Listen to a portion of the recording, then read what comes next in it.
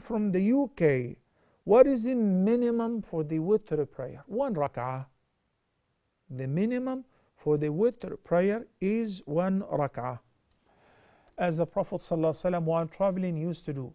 According to Imam Abu Hanifa, he doesn't accept praying Witr 1 rak'ah. He says it must be preceded by any nafilah. So if you prayed Isha, then you prayed 2 sunnah and you prayed Witr, it is okay.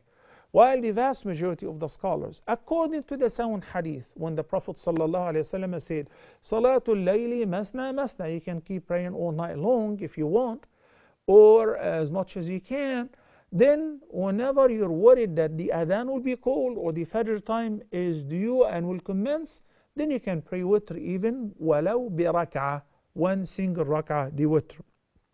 And this is the least of the minimum Witr. The ideal is to pray 3 rakahs, either all together